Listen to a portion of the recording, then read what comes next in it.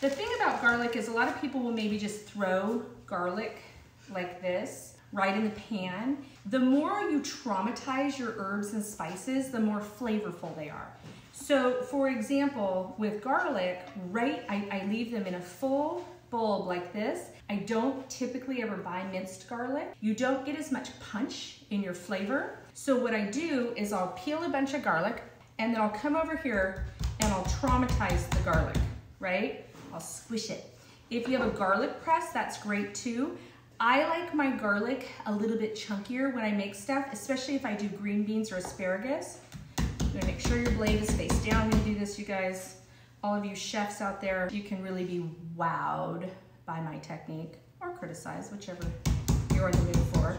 But you wanna traumatize your garlic, then you can chop it like my meat cleaver.